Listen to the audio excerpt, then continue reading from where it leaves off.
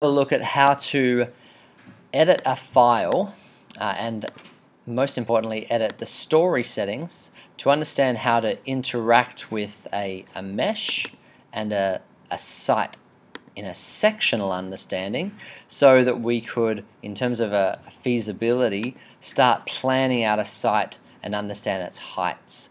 So firstly, let's have a look at what story settings are. This is our stories. We see that currently we have an AHD terrain, lower ground floor, upper ground floor, highlights and roof. This is not important, and this isn't necessarily standard. This is just based on what I'd previously set up for this. To go into the story settings, we have to right click, story settings. Now, what are the story settings?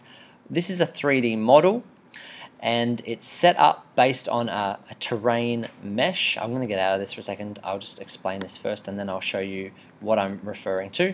The AHD is Australian height datum, so this is survey information on this story. The terrain is the mesh, which is this big black box here, and this is our earth. Then everything above that is effectively a division of height. And so this allows us to put different plans or different levels or stories on different slices of our model, and we can view them independently or we can view them together. So let's just press OK for now. We're going to go down and look at each of these stories to understand what's on here. So on AHD, I've only got my site survey information. When we zoom in, we see that we've got numbers like 221. What does that mean? That's 221 meters above sea level. So we know that this is a fairly high site. This is up in the Blue Mountains, west of Sydney. And so we've got quite a lot of height on this particular site. And as we can see with these topography levels, it's a relatively steep side as well. It's definitely not flat. So in order to build our model, what I've done here is to create a mesh. This mesh is built in Archicad using the mesh tool, and please excuse this other information around here that looks a bit messy. This is just a diagram. Let's get rid of that to make a bit more sense of it. So this is our mesh, and these are additional meshes, or one additional mesh that I've placed around the outside just to show the context. So this isn't as accurate. This is more just for shadow casting. And this one here is our actual site. Now, if I want to clean this up, because we see it's currently cut into triangles, if I want to clean that up, I can make all ridges smooth. And when I go into that in the 3D, we see that, I'll just turn that viewing plane off, editing plane. We can see that those lines now represent those topography lines. And so it's a lot smoother. So that's our site. And then above that, in terms of our stories, this is drawn information. So at the moment, this is just a fill and a spline line, again showing those topography lines. This is just a copy of that information. There's nothing on this story, and there's nothing on this story. So it's waiting for information.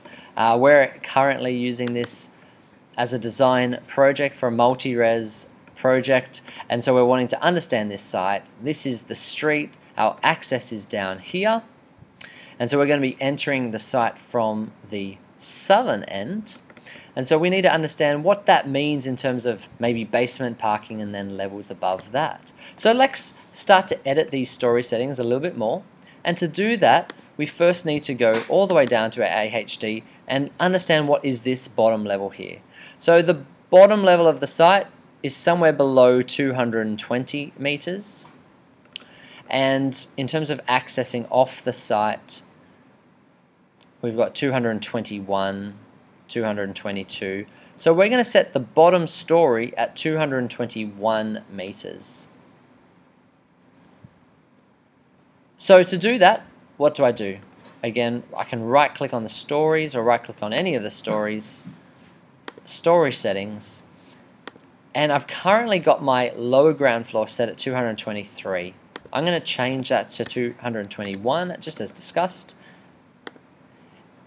And I'm not going to adjust the elevations. I'm not going to touch those. That will tend to muck up my drawing. I'm going to start from the bottom and I'm going to work my way up. And I'm just going to set these as 3 meters height to next. So each story will be 3 meters floor to floor. Now again, where am I getting this information from? I'm just putting in numbers. 3 meters is roughly a good size for a floor to floor height. In some cases that's too low, in some cases that's too high. In terms of a design exercise, it's just Goldilocks, just right. We just want something that's going to be simple to allow us to get started with drawing. Now we need a few more stories. So let's go back into those story settings. Why did I get out? Just so you could show the process. Lower ground floor, upper ground floor, maybe that's right. We could call this first one basement. Now the name doesn't really matter, it's really just to help us identify it. Basement. And I'm not going to call lower ground and upper ground, that's going to be confusing as well. So we'll just have lower ground and, ground, then first, insert above, second, insert above. I'll put a third. I have no idea if we can get a third on this story, on this project, but let's just do that for now. And we're going to see if it works. So we've got 3 meters on all of these. Now I'm going to go down to basement. We can see that I've got my site information here, so that's helpful. I'm going to get a slab tool, go into the slab settings, and I'm going to make sure that this is set at 0. Now, when I draw a slab, I can do it in 2 different ways, with the reference plane on the top or reference plane on the bottom. If I was drawing a slab, generally, I want my reference plane on the top, which means the depth of the slab goes down. If I'm drawing something else with a slab, because of course a slab doesn't need to be a slab, it could be anything flat. I could be drawing a coffee table. I could be drawing a kitchen bench. I could be drawing a wardrobe. I could use my reference plane as the bottom and then extruding up. So we're going to use this option. The surface settings don't really matter, but what I'll do, just to make it really clear, is just use a red slab. Now, how big do I want this to be? I'm just going to use this box, this red box, to define this line, because this is what we've got as our site setback, or boundary setback. Click. It's currently got a green fill, which is a bit strange. I'm going to go into that and just change that. So instead of being green, I'll just make that grey, so it makes a bit more sense as a slab. So we've got one slab. Now I'm not going to redraw it on every story, that'd be silly. So I'll copy this, edit, copy, and then I'm going to paste it on every story. So up to ground, paste, Control V, or edit, paste. First, Control V, second, Control V, third, Control V, and just because I can, roof, Control V. Now, we can't see all of those all at one time in our floor plan, so we either need to change to our section or to our 3D view, right-click, show all in 3D to understand what we've done. So this is giving us an idea of what it would look like if we had basement, ground, first, second, third, and roof. So it's really making it a very tall sort of building on this site. Now, in 3D, that's helpful to see, but it doesn't really tell us important information. Instead, I'm going to double click on my section just to explain where I'm referring to. This is my section here, so it's cutting through the middle of this site and through the middle of this slab. So when I go to my section, I can see all of those here. Now, the one that's missing is this one here. Let's zoom in a bit more. That one there. That is my basement. So we can see that this is partially underground at the top of the site, but it's just above natural ground at the bottom of the site. And that's what we want so that we can ensure that stormwater flows off.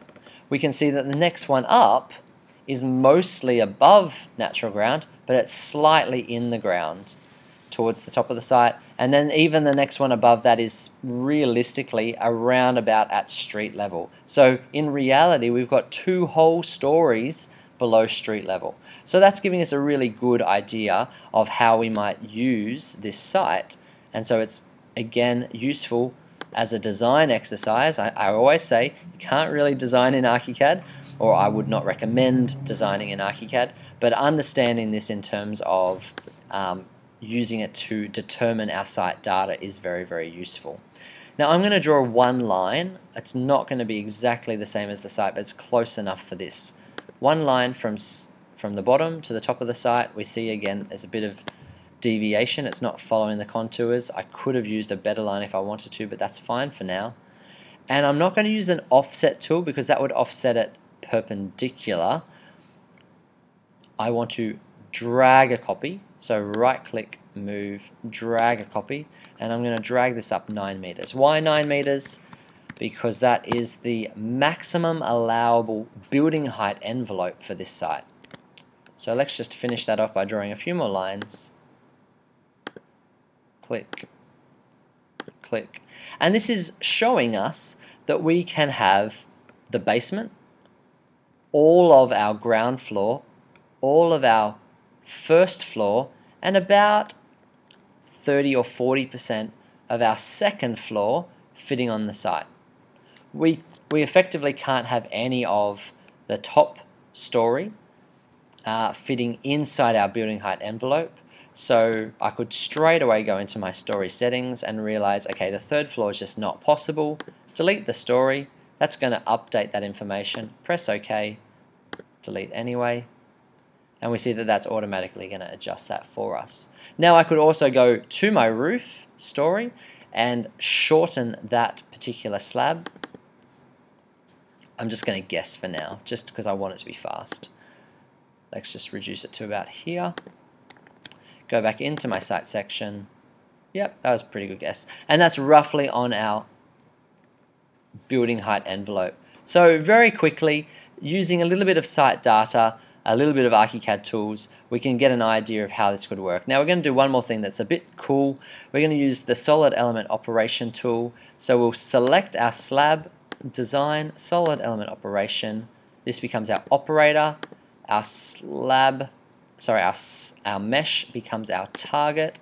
I want subtract with upwards extrusion, execute.